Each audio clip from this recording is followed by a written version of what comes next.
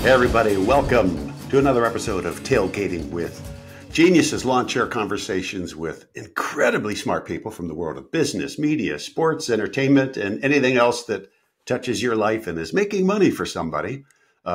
Hopefully you. I'm one of your very tolerable, hopefully, co-hosts. I'm Ken Schmidt, and joined as always is Martin Flaherty, me. I wanted to get in front of that. I'm very excited about being Georgia. Here.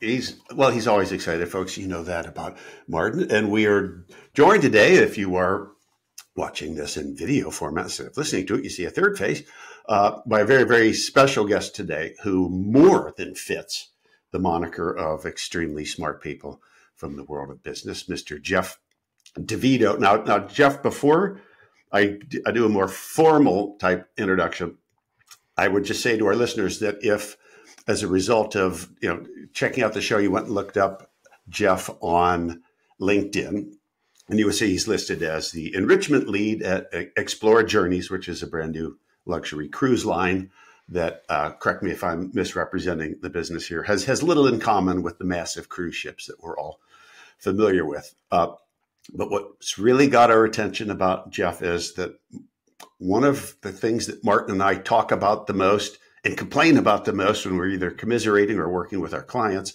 is this whole issue of customer experience and why it's become such a ridiculously difficult thing for businesses to deliver, despite the fact that everybody's aware that they need to be focusing on that. And what got our attention about Geoff is that he takes the subject of customer experience to a very scientific level because he's an anthropologist first, and a studier of human behavior and how these things impact customer experience in organizations large and small. He's got over 25 years of experience doing this at very, very high levels in the hospitality industry. And I have to believe that there is no other industry in the world that virtually any business can't learn from when it comes to delivering customer experience than hospitality. So, Geoff, welcome to Tailgating with Geniuses. I'll get you a hat. Thank you. I certainly need a hat right now after that, although I'm worried that my head's going to be too big after your great introduction. Thank you. Thank you very much. It's great to be here with such distinguished hosts. We'll ruin that for you real quick. In a heartbeat. All right. So Geoff, I want to start immediately because I'm always fascinated. Let's not do the full journey, but I love it when we get someone on board with us and they're doing a particular role, but how they trained themselves or what they studied is seeming incredibly different from the role itself. You're an anthropologist, okay? So explain to us how an anthropologist gets to luxury cruises or high level of experiential design, and then how are you taking that learning and applying it to your work?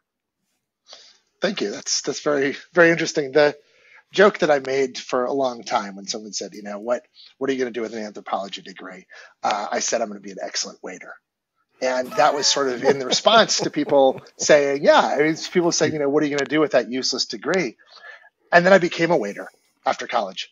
And I've been working in hotels, luxury hotels during college as a cabana boy. I became a waiter. And suddenly the joke wasn't funny. And someone said, oh, what are you doing as a waiter? And I said, well, I'm an anthropologist. And then over time, I started to realize that there's no hierarchy and nobility of craft when you need to make a buck, right? And so I started through being a waiter and through working in hospitality and working at hotels as summer jobs just because I didn't know what to do with myself. I found that was actually the entry point to wanting to study more about anthropology and then wanting to apply an anthropological gaze to the world of hospitality. And once that door opened, I realized I never had an escape plan to get out of either hospitality or anthropology. They're just things that I don't want to say you're born with because they both have to be trained, but they're things that are very personal and in your heart and in your soul and in your spirit. And so that's how they all fit together. And so after a number of stints working at hotels, resorts, whether it was up at Chatham Bars Inn in Cape Cod in college, or down at Sawgrass Marriott down in Florida, or on all these different cruise ships, I kept coming back to anthropology. And anthropology for me was a way of understanding the world. And then you start talking about the nobility of the guest. And then you start talking about the nobility of the host. And you look at host-guest relationships all over the world, and how do you deliver an experience to someone? And it's got to be through a balance. It's got to be through an exchange.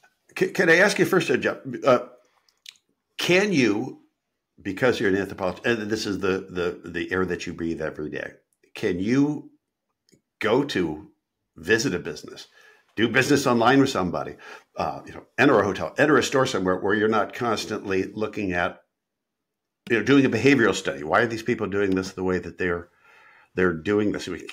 Are you able to shut that off? Or because it's always turned on, do you see some really common threads in all these businesses where, geez, people are making some really obvious mistakes? So when we talk about that, you don't turn it off.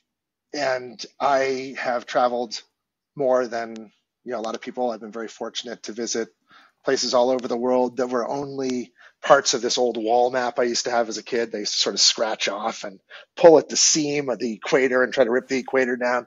And all these places, like Mali or Burkina Faso or Laos or whatever it is, all became places I visited. And so as I started to combine more of the anthropological world with the travel world, travel became incredibly interesting and exciting for me, but not the people I was traveling with. Because I would always analyze whatever the situation was. I'd look at everything as, how is this an opportunity for a tour guide? How can I capture this experience and share this with 40 other people? How can I take the story that the taxi driver is telling me about a hurricane that just happened on an island, and how can we get that guy in front of 100 people a week? And so there's this evaluation, and there's also a mechanical opportunity that you see in all.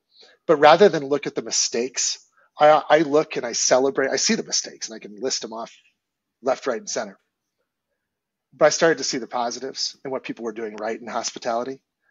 And that's when you started to understand where management has different opportunities than perhaps they realize, because they don't necessarily see the small picture. We get so tied up with the big picture that we don't realize the small human connections.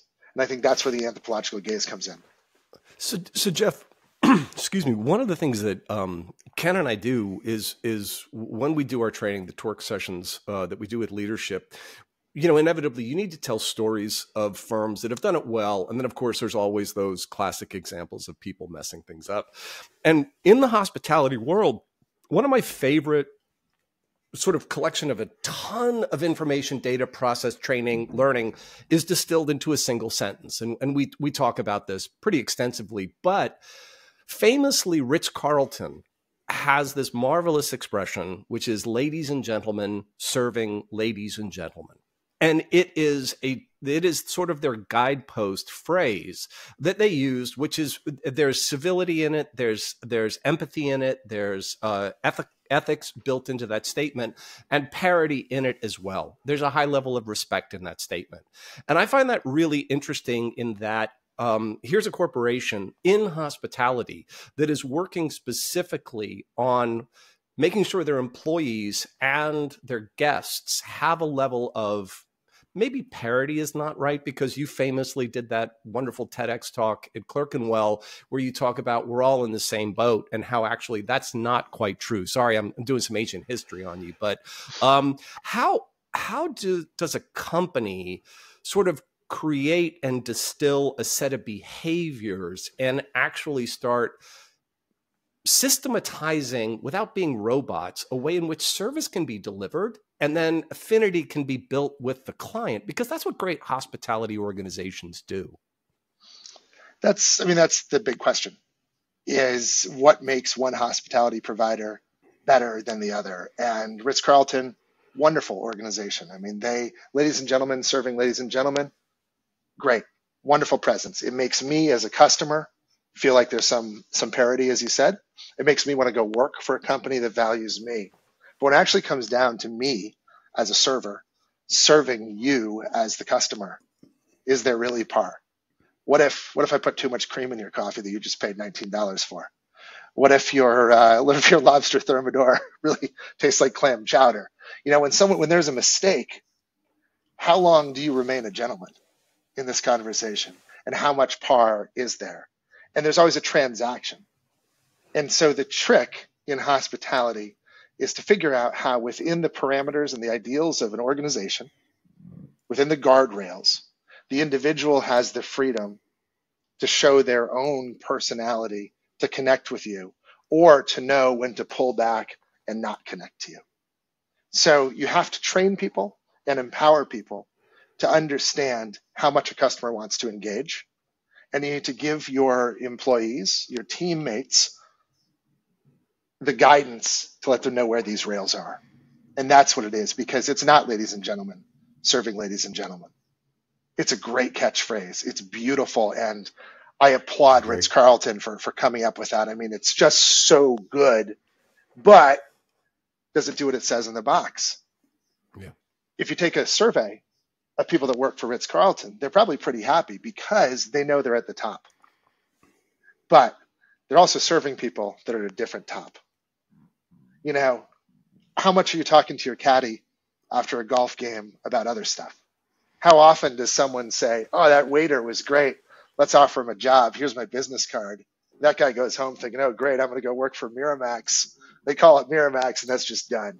How many times are you with someone, a bartender, is with someone, you get a few pops in, and next thing you know, you're getting promised the world. You know, there's a lot in there. And so in hospitality, you can become jaded by the idea that there's parity. But it's about a manager giving the employee the confidence to be able to connect.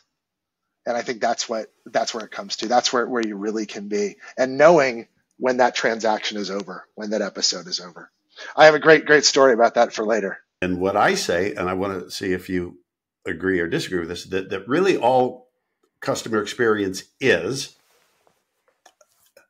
what the customer remembers. And we remember things either really positively about this company that I was just exposed to, which is rare. We experience that business negatively. Our memory, they left us on hold for 10 minutes or they were rude or brusque.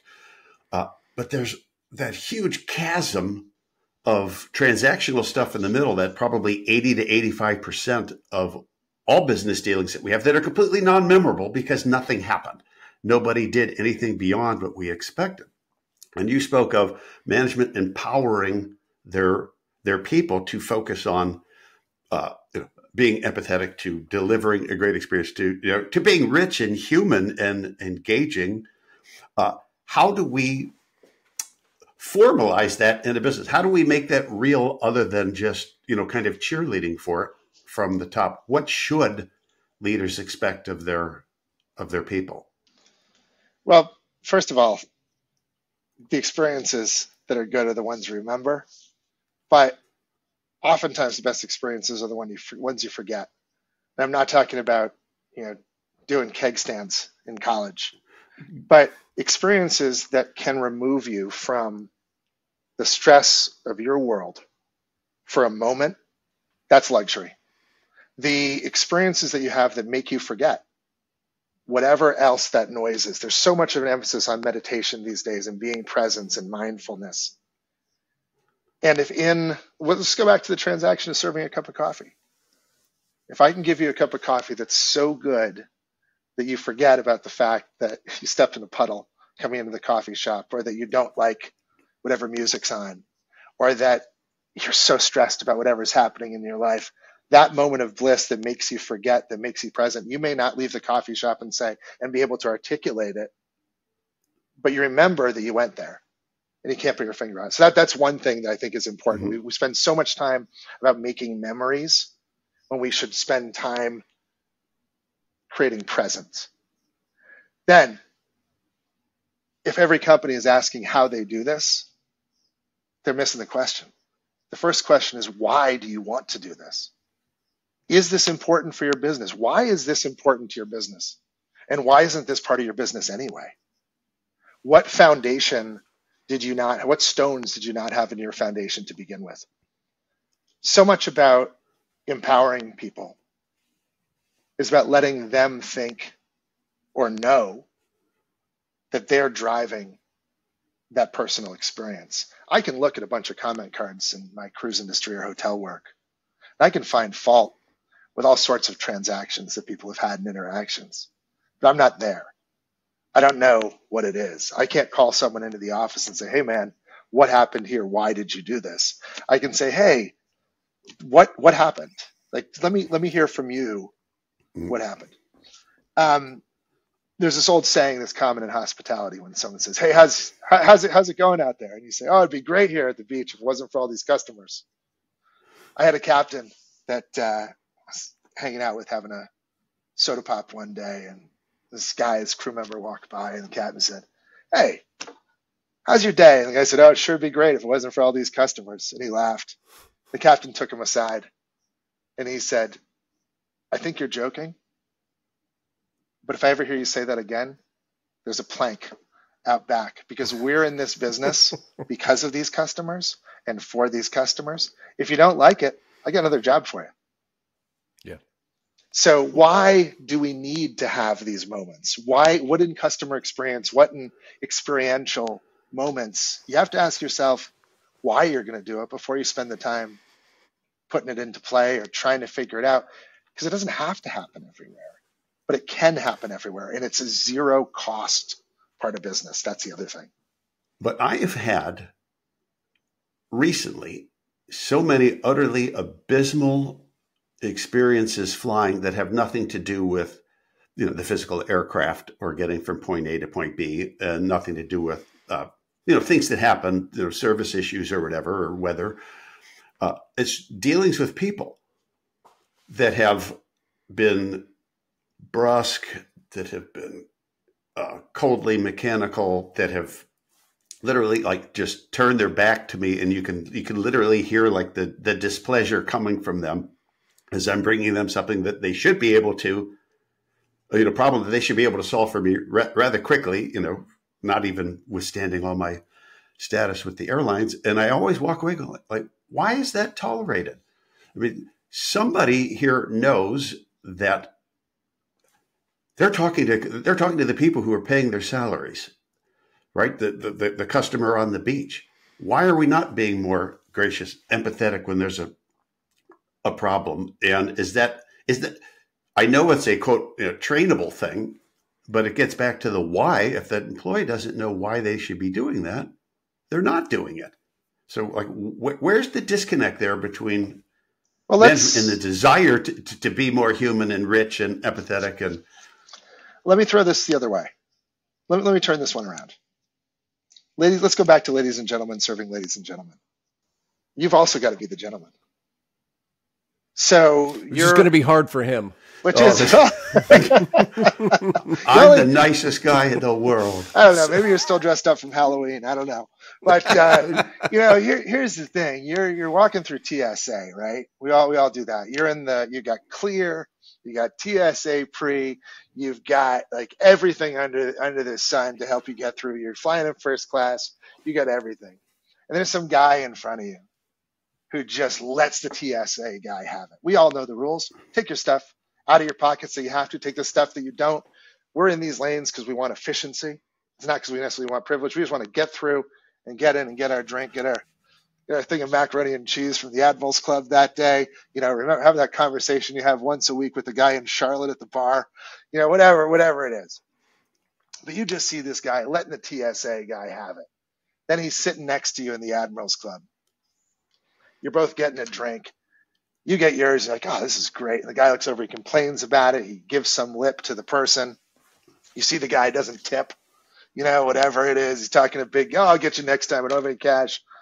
You get on the airplane. This guy's sitting next to you. The person that comes to say, how's your day on the airplane, gets a bunch of abuse from this guy. And you're sitting there in the other seat. What do you do? Now, imagine you get on an airplane. You haven't had this experience with this guy. There's no one next to you. And you get a cold shoulder from the person that's offering you a beverage, or they don't, or you're used to getting 2 bottles of Woodford and they give you 1, or whatever it is. It's on you at this point to turn that interaction around. If you want it to be on par, you turn it around. You can't look at it as this person's salary depends on treating me well. You've got to turn it around as, I don't know what happened to them. Maybe their husband cheated on them last night. Maybe their wife, has a medical condition that's there. You never know what's on the other side. So if you really want to create par, You got to give someone an opening. That's where you got to smile back. Yeah, but it's totally real. I mean, like a lot of the time, like I'll sit in a group of so a lot of the work I've done, Geoff, in the past is, and still do this on sustainability. And I'll sit there and I'll say to people, it's like, okay, so tell me, and I'm sitting with execs. And I said, and by the way, I do not get invited back a lot of times because I say stuff like, okay, so who had a family you grew up with, you didn't grow up rich? And a bunch of hands go up. And I said, so who had a Christmas gift or a Hanukkah gift, something that was given, and then you knew the family extended beyond their means to go ahead and get it for you? A bunch of hands go up and said, was it okay and cool to break that gift and then throw it in the trash? Nobody raises a hand. And I said, so who was ever allowed at a plate to take as much food as you want, take 2 bites and throw it out? Nobody responds. And I said, so at what particular point does it become okay that we're allowed to waste, throw stuff into landfill, create all these other different things? And Ken, I'll go back to the fact that at a certain point in our lives professionally, we give ourselves permission to just basically be assholes. Sorry, folks, for those listening. But like we do. And I really have a hard time. I've worked as a waiter. I've worked as a bartender. I've worked as a DJ. I did all that stuff early on. And that was just last weekend. People can be awful. How important and how do you use the environment to sort of convey a high level of experience to people without having the biggest budget in the world? Like, what's your take on the physical environment creating the experience that you want people to have? Have you you flown into Singapore airport?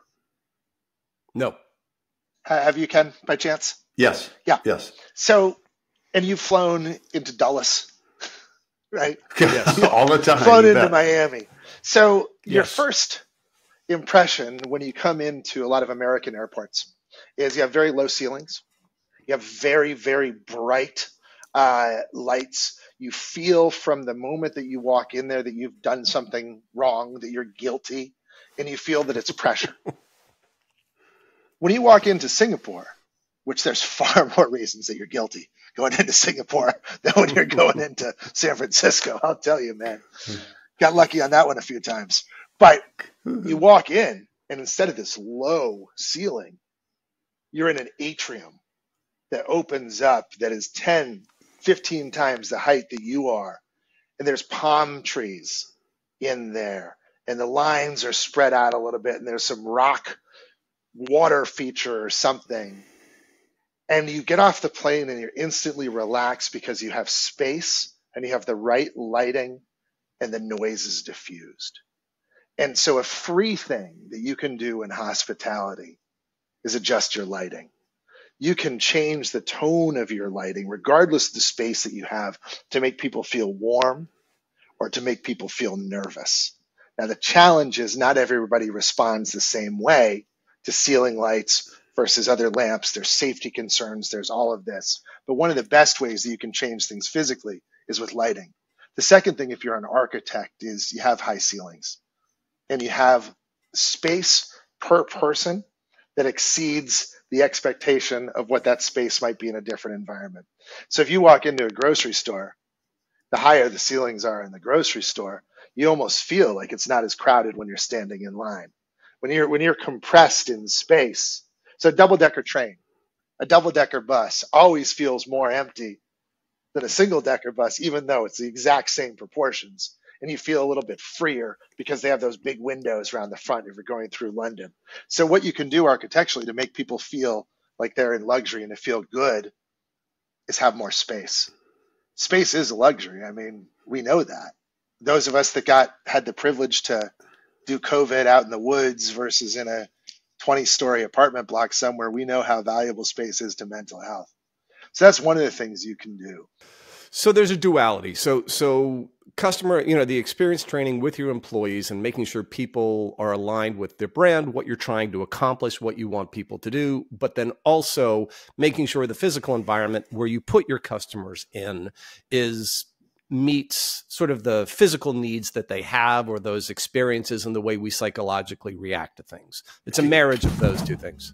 Can I just jump on that? And I hope that every doctor in America hears what Geoff just said, anyone in the medical profession, because of this. One thing that I've noticed is that one of the consistently most uncomfortable, unpleasing environments as waiting areas at a doctor's office, where there's posters on the wall that obviously came from the drug companies, and the human body is so awful, so cramped, so devoid of any effort to create a peaceful, relaxing environment. And you just nailed it right there, is pay attention to space, making and giving people that sense of comfort, especially when they're already going to be you're going to the doctor or you're going to the dentist. Why not? So, Geoff, I want to ask you. I want to do something here, and I apologize. I encourage everyone to go to YouTube, find Geoff's information. We'll post the link. Do you mind if we post a link to the YouTube video you did? No, I was 50 pounds lighter back then. Just watch it with the sound down, listen to the Grateful Dead. Hey, have a good time. All right. Well, we'll do that. But one of the things that I love, you set up this idea that corporations and people love to say we're all in the same boat.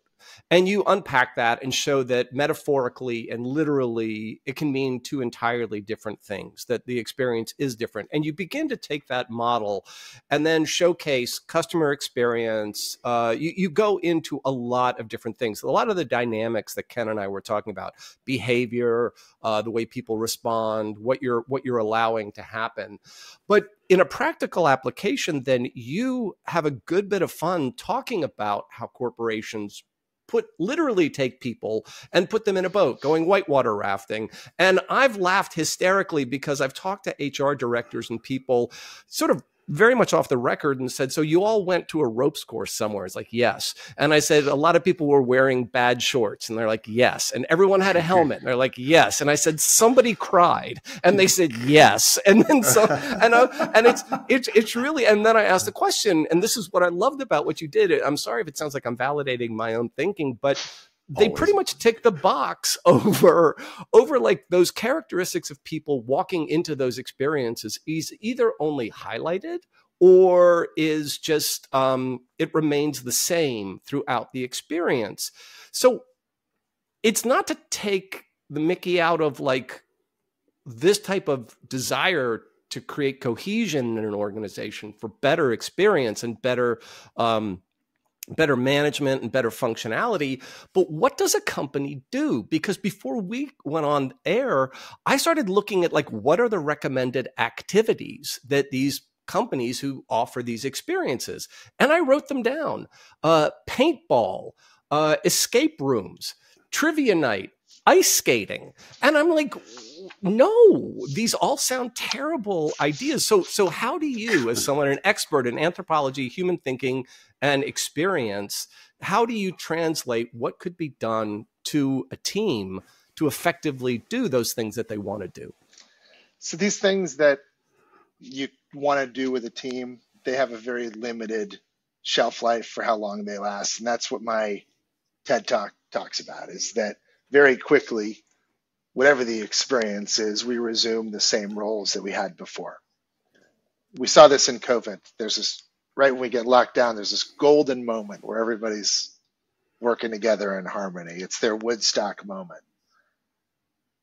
And then very quickly, you run out of water, you run out of toilet paper, you want to go to a club, all these things. And very quickly, we come back with some of our roles more rigidly defined than they had been going into it. What a company can do most, I feel, when I try to do with the people that I work with, I ask them how they're doing. You give someone a talking stick, that old thing we used to do when we were kids. You listen. My job is not listening. I talk all day long, but really my job is to listen. Even if I'm not doing it sound-wise, I'm listening in the back of my head. What you can do the best for team building is find how people connect naturally and where they have similarities. Do you all like listening to Miles Davis? Do you all hate Miles Davis? Do you like beignets? What did your grandmother cook you when you were a kid, if you're fortunate to have that? What's your comfort food? What would you rather be doing than this? How do we change the world? You ask questions to people. You get people to talk together, and that's the best way to team build. Shooting someone in the face with a paintball, or making jokes about someone's nads coming out of those shorts on the rope course, that's a whole lot of fun. But all that does is reinforce the Lord of the Flies. And I'll tell you, Ken, to go back to that person that's cranky on the airplane, Yeah. I'm going to tell you this. 95% of the time that you get bad service, it's because someone's boss just made their day difficult. Yeah, you never start off a shift telling someone that they're doing something wrong. That's going to go right out there. You're going to create more problems. When you're on a ship and you're working with crew members who are living in completely different conditions than the millionaires that are buying this space, the worst thing you can do as a manager is give someone crap before they hit the floor. You've got to do everything you can to empathize with the fact that they're away from their home, that they are seeing people literally eating their day's salary at lunch. You have to do everything you can to give that person support to get through that very difficult day, so that way they can identify as a human with their guest. If you dehumanize them beforehand, if you threaten them, if you tell them that if they don't do this, this happens. If you don't let them, have 10 minutes to call their girlfriend or their husband or whatever it is, that's wrong. So those are two answers there. But the thing that teams can do, team building is free. You just got to say, hey, how you doing? What's going on? And that to me is the key. So if you are, you just started a business, and it's going to be we'll say it's hospitality, restaurant, a business, not industry now that is having a very difficult time attracting workers. And those of us that eat out a lot, you notice immediately, oh boy, they're either understaffed or this person hasn't been adequately trained, and you kind of adjust your expectations accordingly and, long for what it once was. But if you're starting a new business today and you've got your staff gathered, they're all sitting at the tables, and opening day is next week or whatever, what are you telling people in terms of both your expectations of them and what they should expect of you, that's going to create that environment where they do feel empowered to be engaging and empathetic and understanding of the people that they're serving? I love to ask people that I work with all the time, I love to ask them over and over again, so what do you do here? What's your job? Why did you come to work here? Why did you want to do this? Why did you choose this over something else? Why did you come here? And people will give you all the reasons, the interview reasons.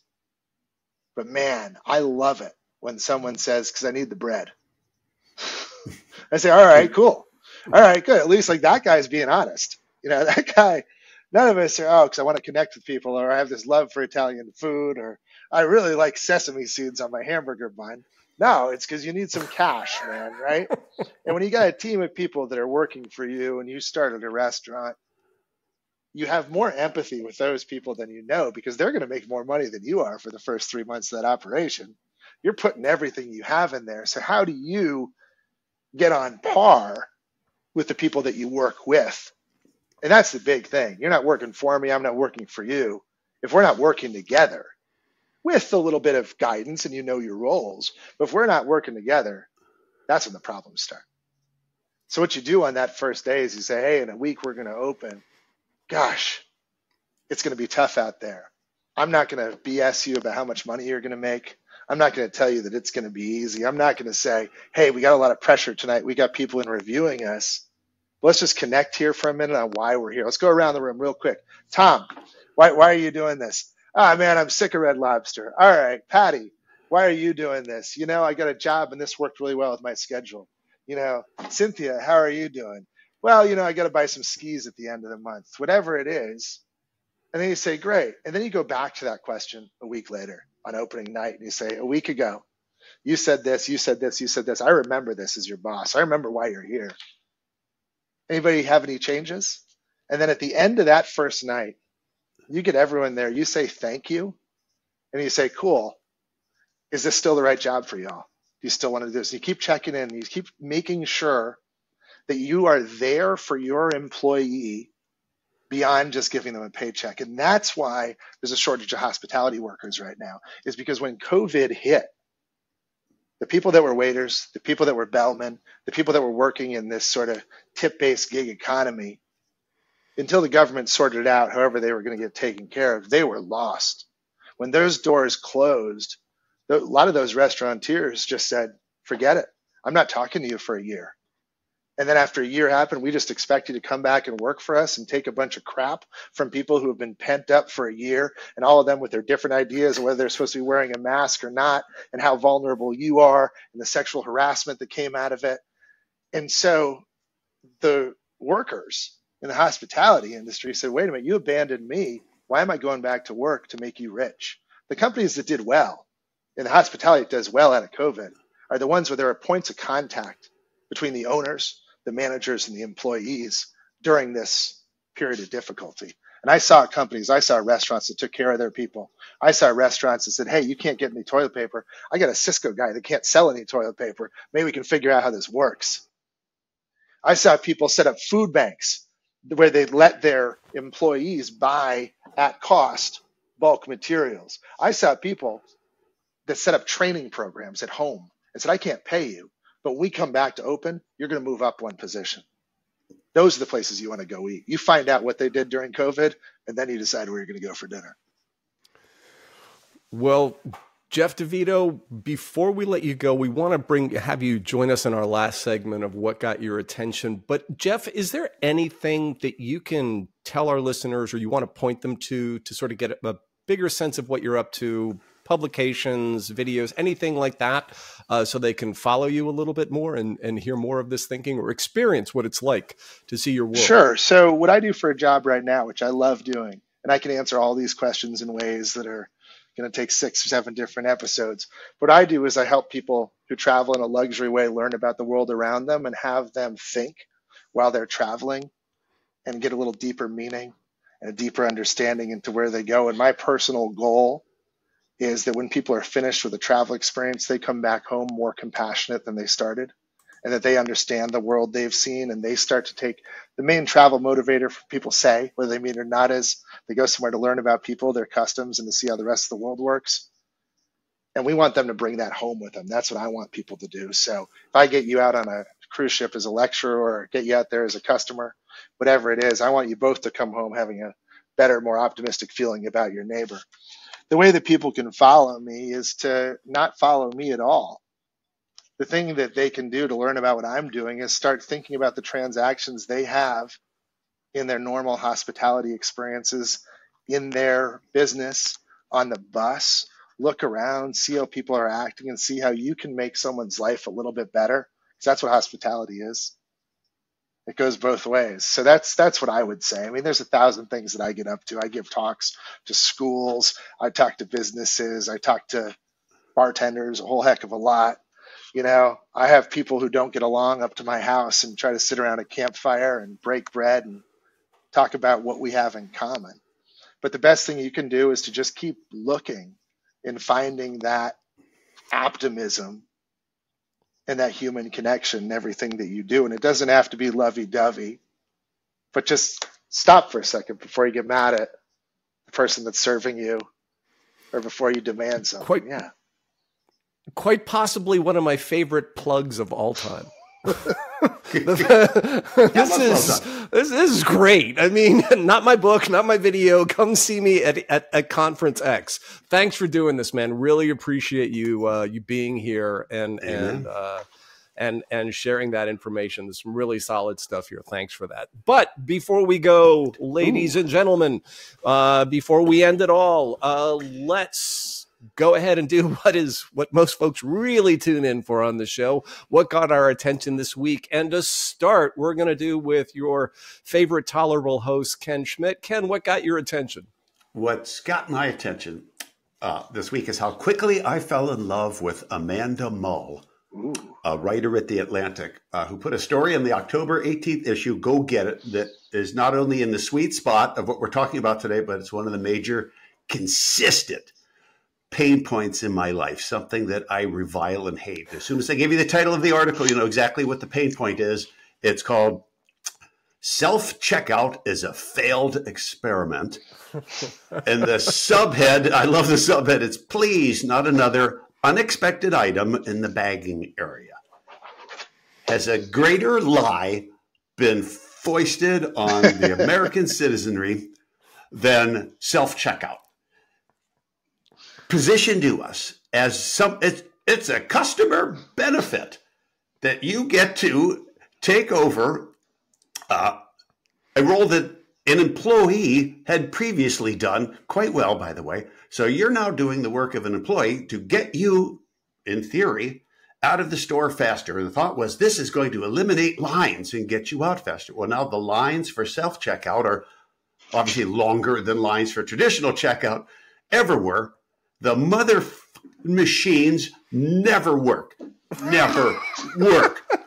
Help is on the way. No help is on the way. And when the help shows up for a problem that you didn't cause,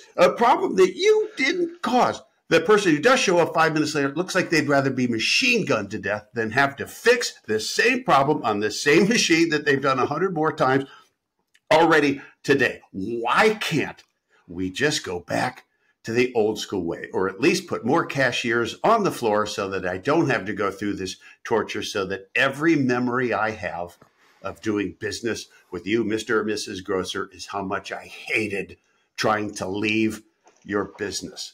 Or if I'm going to do self-checkout, give me a discount, right? If I'm saving you money, pass the savings on to me. Otherwise, it's a failed experiment. I hate you, Grocers of America. Get it out of there. Thank you so much for listening. Ken, why do I now desperately see that it's not the employee, it's the machine that grinds you? And also, why did I just have a fantasy of us walking through an airport and me going on one lane and you getting on the moving escalator to find out it doesn't work? And I keep going and you stay right there and you've got to back up or you got to run on there. Thank you for that visual. Yeah, that's good. Oh, got it. Yeah. All right. Well, by the way, folks, if you go outside after listening to this, the gentleman's shaking his fist and at the clouds will be Ken Schmidt as well. So, all right, Geoff, what got your attention? Oh man, so much stuff has got my attention this week. I'll tell you the thing though. I'm going to an AirSupply concert. And back in New Hampshire in the middle. That's all we have for today, folks. So check, please. And I've been visualizing this experience of going to an AirSupply concert. I'm a deadhead. I listen to a lot of all sorts of stuff, and I'm doing this for a reason. And so AirSupply has gotten my attention this week because I have been listening to their entire catalog, wondering what was it like for these guys in the studio? How many people had to sign off on this before it happened? And then who's going to be at this AirSupply concert that I'm going to? And I started thinking about it, and I started thinking, gosh, this irritates me, and it irritates me. And the reason it irritates me so much is these guys are really happy. They seem to be very joyful guys. They're good at what they do. So why am I so upset about that? And then I got to look inside and say, oh, man, why am I laughing at that guy that dropped the ice cream cone? And what do I got to do? So I quickly transitioned from that into what's got my eye this week is a book called Norwegian Wood, Chopping, Stacking, and Drying Wood the Scandinavian Way, by an author named Lars Mytling. That's LarsMytting. And it's the philosophy of just splitting wood and getting it right. And how personal this can be. And it is the opposite of AirSupply, man. But I'll tell you, if it wasn't for AirSupply, I wouldn't have found the inner peace with this chopping wood thing. All right. Well, good job sewing that together. Yeah, there you go. Nice art. Well done. Yeah. All right. So I had two, but I'm going to put one aside and save it for another one. I just have to tease it though, Ken, because this one is coming, which is a column that was just written. I want to read the author's book as well, but the column is "Why is Swearing So Much Fun?" I'm going to move that aside though, because I'm a firm believer. I mean, so this is already like validating my life's belief and practice, but I do want to talk about customer experience. And what comes to me is I just had nothing but an insane moment of joy. I've talked about these guys in the past. One of my favorite websites, period.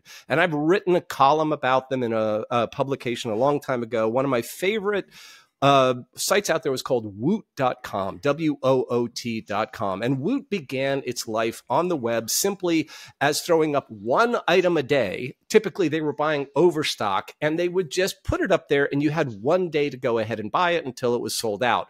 The best thing about Woot was the writing. I would go to Woot every day because what they would do is they would take an item that you were like, this is already out of date, or this was like, they've already gone to version 3, or I don't think I need a 20-foot long fluorescent array. Like all of this stuff that was pointless. And they would write like, we know this is garbage. We know you don't want this. And you're a more sophisticated person, but come on, this is cheap. And so they would play. And Woot famously even went forward and developed something that when it comes online, and they still do it, they've been purchased by Amazon, but when they still do it, it's a marvel, and guys like me scramble.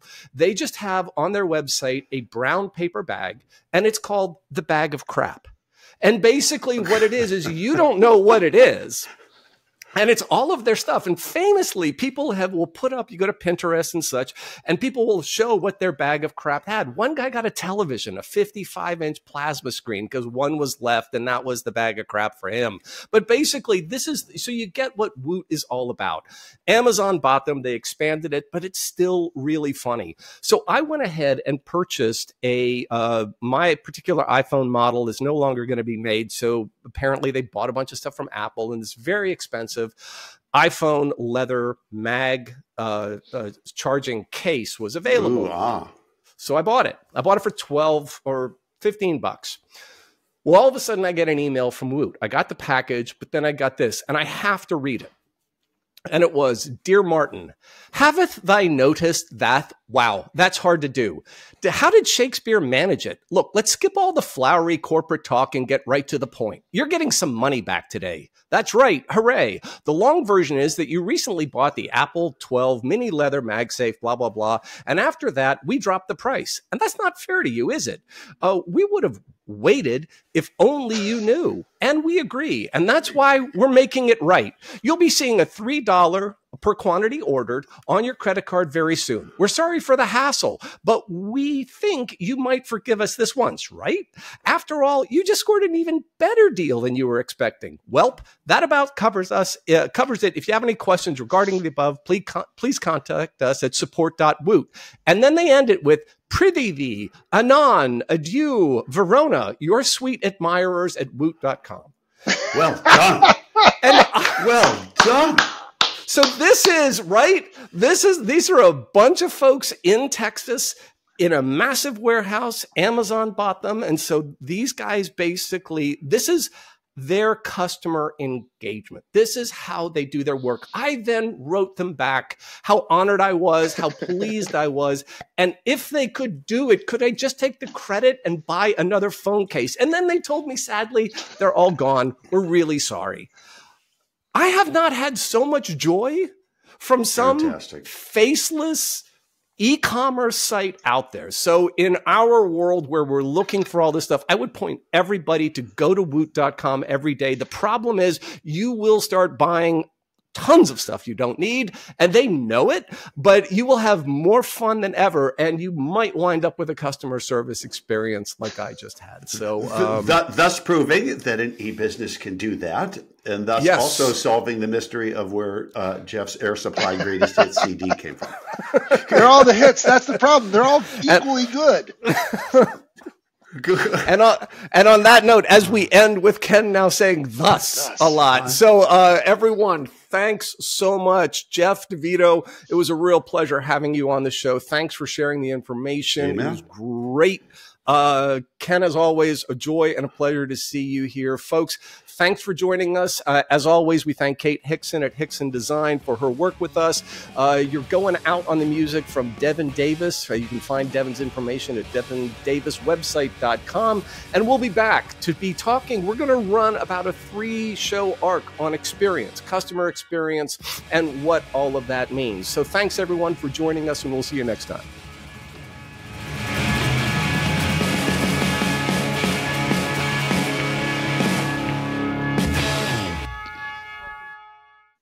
I'm all out of love.